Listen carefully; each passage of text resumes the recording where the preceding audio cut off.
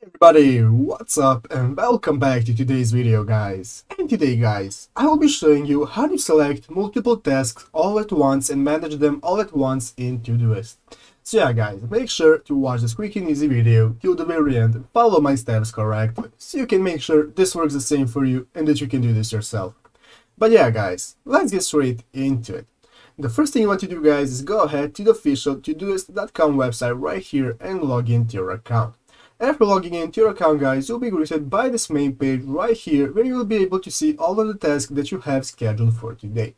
So guys, you can see I have a couple of tasks right here, and if you look at the left side of the screen, you will see multiple options that you can use for viewing your tasks, such as viewing your inbox or your upcoming tasks, or you can see your filters and labels and find tasks there, or you can even use your projects to group your tasks.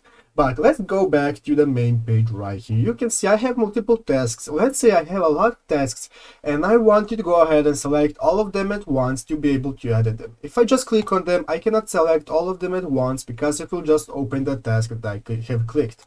So what you can do, guys, is very easy, and you have to do the following. First, you have to go ahead and click the control button at the left side of your keyboard, which is the CTRL button. Go ahead and hold the control button right there, guys. And after holding the control button, guys, you can now go ahead and click on every task that you want to group and you want to select at the same time. So now, guys, after selecting the task, you can see that at the top of the screen you get multiple options, such as you can change the due date for all of them, you can move them to a project, you can change the labels and so on. You can even click the more option and then complete or duplicate them and so on.